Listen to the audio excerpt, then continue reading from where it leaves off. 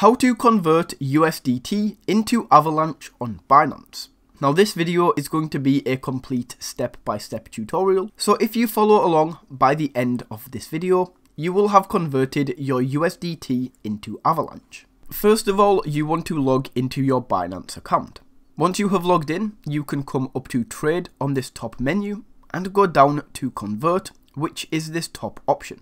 This is going to open up the Convert and OTC portal, and before we do anything on this screen, you want to make sure that this is set to market. Once you have market selected, we can come down to the main trading screen where we are going to convert USDT into Avalanche. So on this top menu, what you want to do is you want to make sure that this says USDT. Mine is automatically USDT and yours probably is as well. However, if it isn't, simply click this drop down menu and search for USDT, and then you can select it from here. Once your top bar says USDT, we can come down to this second drop down menu and change this into Avalanche. Now the ticker for Avalanche and how we find this is AVAX, and as you can see here, we have AVAX at the bottom. So if your screen now looks like this means you are converting USDT into Avalanche, and that is what we need. So from here, all we need to do is go to this top bar and enter in the amount of USDT that you would like to convert. So I'm converting 100 USDT. Click preview conversion here at the bottom, and this is going to tell you how much Avalanche you will receive.